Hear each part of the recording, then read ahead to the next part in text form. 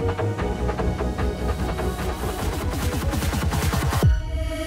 go! Oh my god, dude!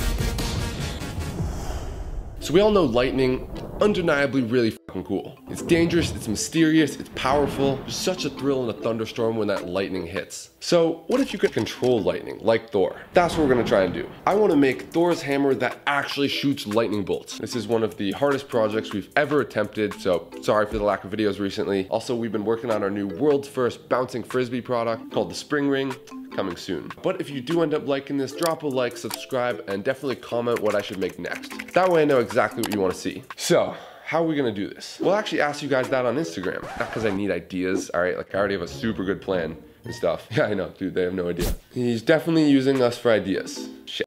Mostly y'all said plasma, electricity, drones.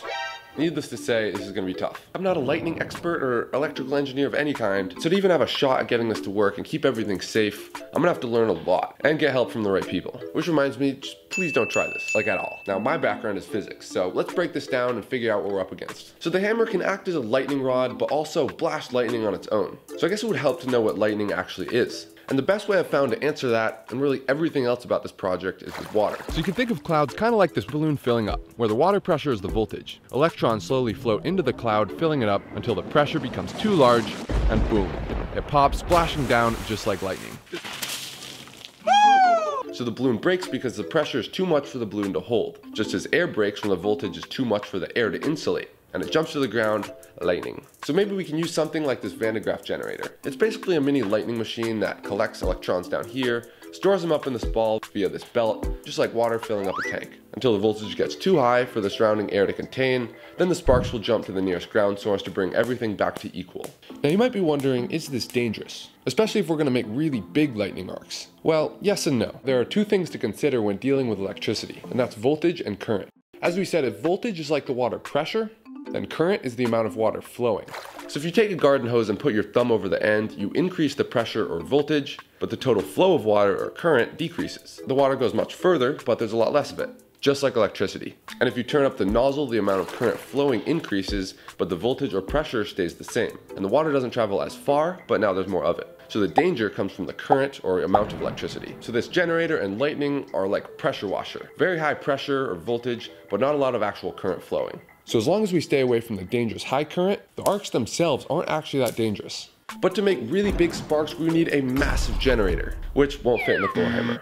But they do make smaller gadgets, like this mini static generator, which have a better spark to size ratio. If we hook up a battery and some electrodes, we can actually statically charge our body. I just put the positive electrode on my leg and the ground electrode on the bottom of my shoe, so it makes contact with the ground. And then the rubber shoe soles keep me insulated from the ground, so I become electrically charged. Basically, I'm now the generator and can shock whatever I touch. It's kind of like an extreme version of rubbing your feet on a carpet and shocking someone. If I touch LEDs, they turn on, I can shoot sparks from my fingertips, and if I get anywhere near sand, which I borrowed from an anthill outside, is that weird? It goes crazy. It jumps to my hand, then falls down again, creating like a sandstorm. Like some sort of superhero. Not too many practical uses though. Like the best I thought of was putting salt on a steak or something. Anyways, we've made it smaller, but the sparks are still nowhere near as big. We need something that makes the biggest sparks possible while still fitting into a Thor hammer. That leaves us with a Tesla coil. It's probably the best way to generate the biggest continuous sparks, and it's just a staple of mad science. So as it turns out, there's a lot of different kinds of Tesla coils, but they all have these four parts: the driver board, the primary coil, the secondary coil, and the top load. So the driver sends little pulses of power into the primary coil. Think of waves of water being pushed into the coil, which is just a few turns of wire. Then these power waves are transferred to the secondary coil through a magnetic force. So when this wireless energy transfer happens, it increases the voltage, creating that same pressure washer effect we talked about earlier. This is what makes the sparks shoot from the top. Then that metal ball helps to disperse the electricity evenly and leads to bigger sparks. So all you need to make one is some thin copper wire wrapped around a tube, 2 pieces of wire with a space between to act as a spark gap, a capacitor to build up enough charge, this is what generates the electric waves, a top load for those bigger sparks, and then a power source. We can even stick it inside a Thor hammer, and it can wirelessly light up lights. And honestly, it's pretty cool, but I know you're not impressed by this. You want more. YouTube man, make big lightning. So what we really need is a small Tesla coil that makes giant sparks. And for that, unfortunately, things get complicated. So the next step up after the basic Tesla coil we made are called solid-state Tesla coils. They use a different fancy type of driver with electric switches to better control the waves of electricity entering the coil. And that's the secret behind this entire project. The better you can control these waves of electricity, the bigger the sparks you can make. Ooh, gotta love the lab coat. So imagine this tank is the Tesla coil, and these waves are the electrical pulses we're putting in it. The more in tune we can make these waves, the bigger they can get with minimal work. This rate that makes the water move the most is called the resonance frequency. You actually experience the same thing when pumping on a swing or jumping on a trampoline. If you time it just right, your movements compound and you go extra high. Same thing with the Tesla coil. If we time these electric wave pulses just right, we can make much bigger sparks with minimal energy. This is what that fancy driver does in solid-state Tesla coils. Then we could take it one step further and add another layer of this resonance to make a double resonance solid-state Tesla coil. This not only matches the resonance of that tall secondary coil like before, but now we also match the other primary coil's resonance. Now both coils have the same resonance, causing 2 layers of resonance all building on each other to make the biggest spark possible with the least amount of energy. And then finally, we can even take it one step further by changing the way we make the waves. Instead of just quickly jerking our hand back and forth like this, we can slowly accelerate throughout the push. By slowly ramping up the voltage like this, instead of just pulsing it like we were doing before, something really cool happens. As the spark breaks out, the voltage starts to increase. This turbo boosts the spark, allowing it to grow much larger and straighter than any other coil. And that's the secret behind these massive sparks. It's called a quasi-continuous wave double resonance solid-state Tesla coil. Holy shit, that's a mouthful. Honestly, the name perfectly describes just how complicated this thing is to make. The Tesla coil we made earlier was a model rocket. This is like going to space. And this is where the magnitude of this project really hit me. I was way outside my comfort zone here. So I made some calls to some Tesla coil experts, hoping to get some help on how to make this. So one of the people I talked to was Jay, and he runs the Plasma channel on YouTube. Does a ton of cool electricity related projects, makes some very cool videos, definitely check them out. So he introduced me to Joe. Now Joe is a member of Architect, a group of leading experts in modern Tesla coil performance and art installation. Just look at some of the cool stuff they do. And they're actually the ones who invented this solid state Tesla coil we're trying to make. So if anyone can help me out, it's these guys. So I said I was looking to create a portable QCW coil like the one his friend Steve invented, who's also a part of Architect. And he confirmed my suspicions that this was definitely going to be very hard. Now he and Steve were actually up for helping me out with this, but unfortunately due to scheduling, they weren't going to be free for a while. But we're not giving up yet. I did a bit more research and found a website with plans to make one of these QCW coils. And it takes you through step by step how to actually make one. Yes! Making progress. I will say though, this is not light reading. I'll spare you the details, but just look at this sentence. The bridge will continue to be the same bridge made of the fantastic Warp 2 GBTs. But this time I thought I'd rewind the GBT core with a plus or minus 24 RGB. Yeah, do you know what any of that means? I don't. And that's pretty much how I went through this paper. It would say something, I wouldn't know what it meant. I'd go look it up and come back. Anything I didn't understand, I would research. I went down some crazy rabbit holes, but it is super important that I understand what's happening if I'm gonna have any shot at getting this to work. Also because of how dangerous this can be.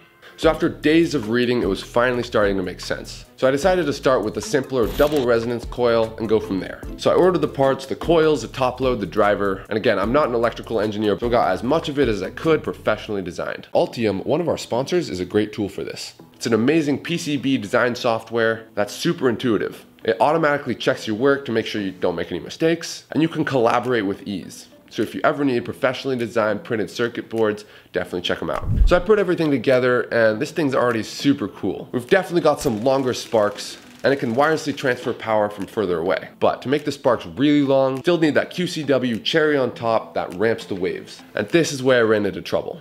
Well, one of the many times I ran into trouble. I won't go into too much technical detail, we just don't have time, but there's hundreds of components that all need to be in the right configuration for this to work. I actually did get in contact with the guy who made the website that I was referencing, and he actually said he'd be down to help. But unfortunately, he was traveling and I never heard back. So close. So a bit more digging, a few more calls, and I found a guy named Daniel, who's actually made one of these QCW coils, and he said he could actually help. Finally, a huge round of applause for Daniel, the real MVP with this project. We beefed up all of the components. Old capacitor, new capacitor, old LC filter, new LC filter. Now I know size isn't everything, but for massive lightning Thor hammer Tesla coils, it kind of is. Just look at the complexity of this driver circuit though. Like, holy shit, this is insane. Now you see why not too many of these exist. We housed everything in an air-cooled carbon fiber box powered by two 6S LiPo batteries, and you could wear it all on your back. and then this plugs into the coil, which makes a lightning. Then the coil is pretty much the same as before, but now it's finely tuned to be in perfect resonance with the driver circuits to make those massive lightning bolts. So, after months of researching, building, phone calls, thousands of dollars spent, finally have a working QCWDRSS TC, aka the lightning bolt maker. What the fuck?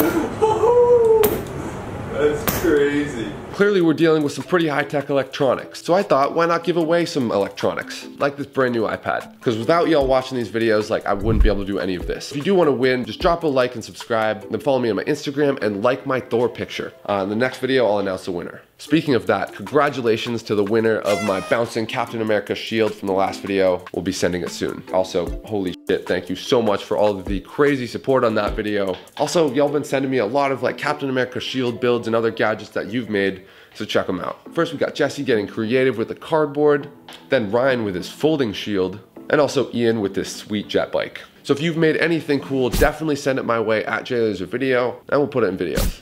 All right, the last thing we need to do, fit this in a hammer. And while the Tesla coil is small in comparison relative to the sparks it makes, it would still take a giant hammer to fit around it. Like maybe we could have like the coil run into the handle, like that might work, but it'll still look kind of goofy, like some of it might be sticking out. So I thought maybe we could use Thor's bigger hammer, Stormbreaker. So I 3D modeled the hammer to fit around the coil. Then I made a cardboard cutout version to check the scale. And yeah, as hard as I try, I'm just not as big as Chris Hemsworth, so this made me look tiny. Then I got the idea to rotate the coil sideways. Then we could move the breakout point so it'd still shoot out the top. Then it might just fit in a regular Thor hammer. It'll still be giant, but this first hammer is just so much more iconic. I think I'd rather make that. So again, I 3D modeled the entire hammer so it would fit around the coil, but we can't make this out of just any material. Can't be conductive, like at all, because, you know, like I could 3D print everything, but I want it to be stronger than that. So I got some super high strength polycarbonate sheets and milled them down to make all the parts for the hammer. Oh yeah, did I mention we now have this super awesome Tormach 770 CNC milling machine? This thing is gonna take our projects even higher, all right? Now we can actually make super complex professional metal parts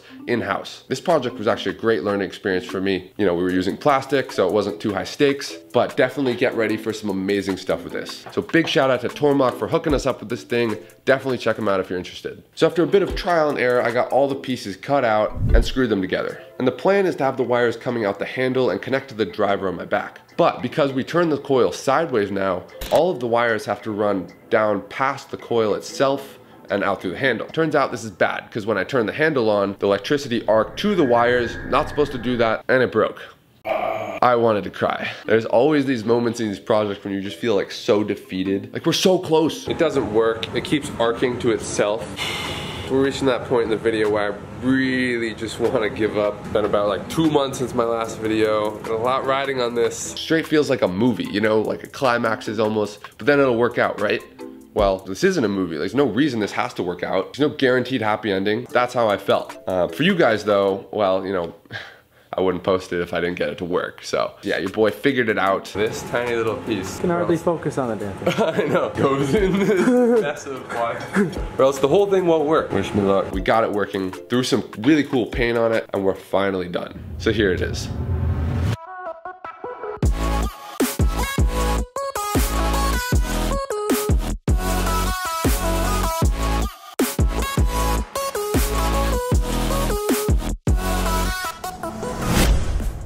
So we first put on the backpack, which could be covered by a cape if you want like the full Thor effect. But honestly, I'm proud of this circuit and its complexity, so I'm gonna keep it showing. Next, we need to ground the circuit. And this is very important, or else, you know, again, that's what these metal feet plates are for. Or we can even connect it directly to like house ground. But it is still completely immobile though.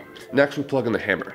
I wrapped the wires in leather, so it kind of looks like that arm loop at the end of Thor's actual hammer. Yeah, it's definitely a chunky boy, but I just think the size adds to the intensity. Lastly, the trigger. Just flip it on, click the button, and you have lightning. We can actually tune the spark's power and duration so we can like perfectly dial in the type of lightning we want. Whatever size out to, I think honestly like 10 feet. Now we just need a target. Luckily, our sponsors, Displate, hooked us up with these amazing full metal MCU character posters. They also got a bunch of other pop culture stuff too, and they should make for amazing targets. They actually have over 1.4 million different designs you can choose from, so you're sure to find something you'll like. And because they're high quality prints on metal, they should act as perfect lightning rods. And mounting them is very easy too, because it's all done with magnets. Like, check this out. I've actually chosen a few of my favorite dish plates for you guys. You can check out with the link below. If you use my link, y'all get 26% off 1 to 2 dish plates, and then if you get 3 or more, you get 36% off. This really does help support me. It also helps trees too, because for every 1 disc plate sold, a tree is planted. So check out disc plate, link down below. All right, let's have some fun.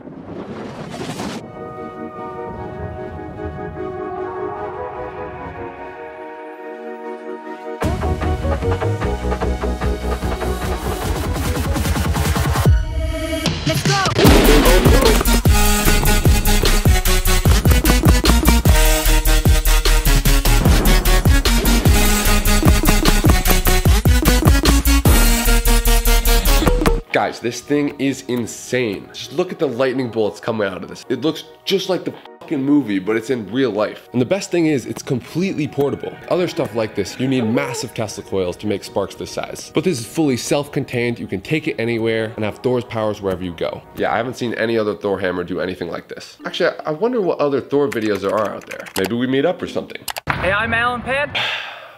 Whoa, wait, that's huge! Yeah, what up? Get your size up. This is like screen accurate though. That's a little small. So you just got a pipe, stuck it to an electromagnet, got 50 million views. That's how you did it in 2015. You gotta do better nowadays. Yeah. I thought this guy would know how to do it. You gotta get Stanley to sign it. Do you think we could just cut off that part? Oh, like, just this part of plastic? Yeah, yeah. Go f yourself, Jake Laser. Are we friends? This is by the way, this is Alan Pan. Oh my god, dude! Oh my god! Oh my god! That one was actually really long. This is so stupid! Let's see what other people think of this. Good size hammer. What do you think of the size? Yeah, it's good. Fucking Rick, did you get Jack just for this role? I'd be with Chris Hemsworth, bro. I'd be ready. That's true. But Chris Hemsworth doesn't know science. Yeah, but I'd rather be Chris Hemsworth. Can you go really fast? It goes like that.